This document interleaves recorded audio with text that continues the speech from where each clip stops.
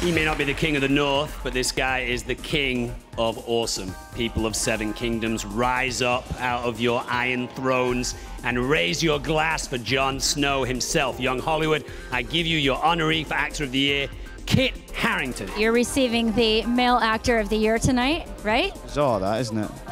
No, you're very talented. I think you're so deserving. Talk about what an honor that must be. It's a great honor. It really is. It's a wonderful accolade, and I'm very honored to receive it. And there's so many other young actors out there who deserve it just as much, if not more. Talk about what an incredible experience that is to work on such a huge show.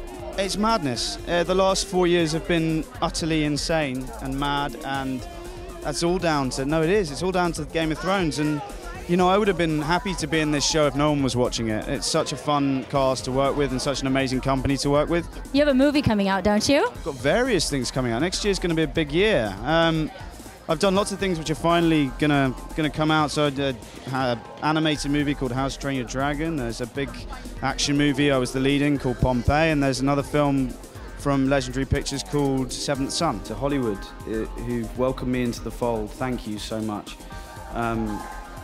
You've made me feel accepted. Thank you.